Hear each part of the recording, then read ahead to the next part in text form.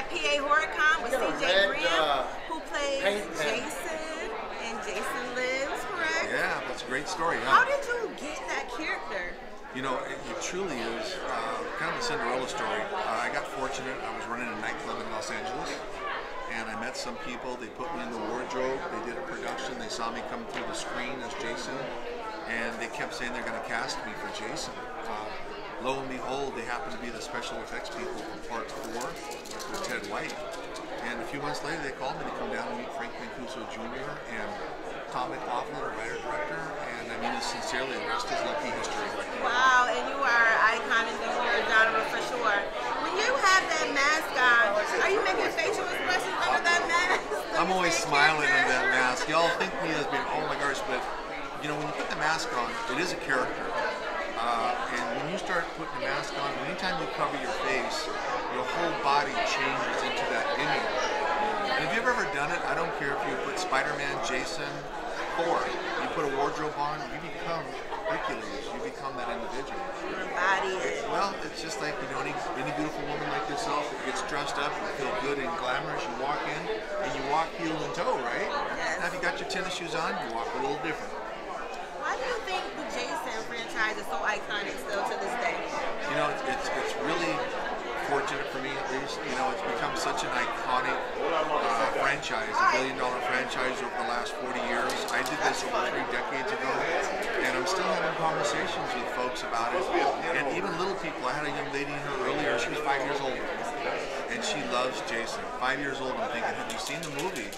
And the dad said, well, yeah, parts of it, but I've got people that are my age, I'm 65, that are my age and older, and there's people in the middle that are just totally amazed by the Jason concept, the opportunity. I always tell people there's 1.4 billion people in India, and if you show them a picture of Tom Cruise, they'll all say Tom Cruise. If you show them a picture of CJ Graham, they'll show their shoulders like, okay. But if you turn the picture over to Jason Voorhees, they'll all say Jason Friday the 13th. So, interesting, huh? Very interesting. But I'm very fortunate. Yes, you are. CJ, I understand that you were in the military. Thank you so much for your service. What was that like for you?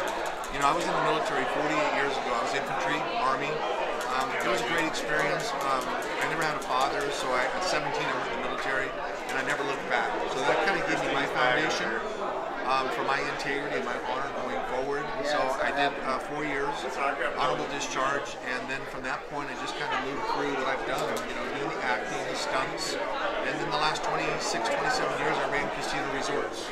Now you're back in the business industry. How's that been for you, especially during the pandemic? You know, it's been great though. I retired 5 years ago from running casino resorts. Congratulations. And I always knew I had this in my back pocket. So I've been fortunate. I did 13 Fanboy with Dee Wallace and Corey Feldman here. It just came out last year. I've got another film coming out, Vengeance 2, where I played Elias Voorhees, Jason's father. So now it's fun. It's not an income expectation. It's more of a, this is fun. Wow, Jason got a dad. Now we all knew he had a mom. He got a dad too. Got a Okay, dad. that's nice. And I get to play him. Wow. I grow a beard for about 5 months, and they put stringy long hair on me, kind of like a When Viking. can we watch that and where? On a streaming platform? It'll be a streaming platform. Vengeance 1 came out about 18 months ago. Vengeance 2, they just finished and wrapped it back in November. My guesstimate, if I had to guess, I'll try to put it out this year, possibly Friday the 13th. That's its own launching platform as far as marketing, PR. But, you know, who knows what they do when they start editing, they start doing things. You just gotta stay tuned. Thank you so much, CJ. My Congratulations pleasure. on everything. Honor. Thank you so much for having me.